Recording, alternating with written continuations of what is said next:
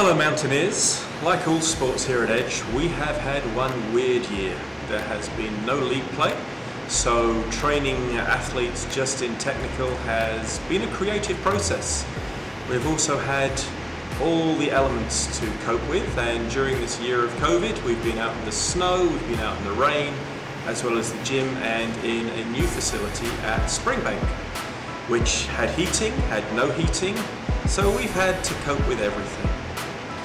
But let's get on to the awards. The Junior Award this year is going to Eden Herbert. Her enthusiasm, her helpfulness to other players has been outstanding, as well as her technical ability. So very well done, Eden, a great first year here at Edge. The Intermediate Award is going to Shakir Mitha.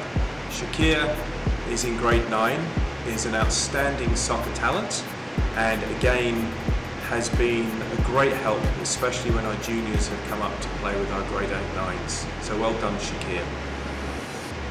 Senior soccer has been a challenging year this year, as I mentioned, with the elements.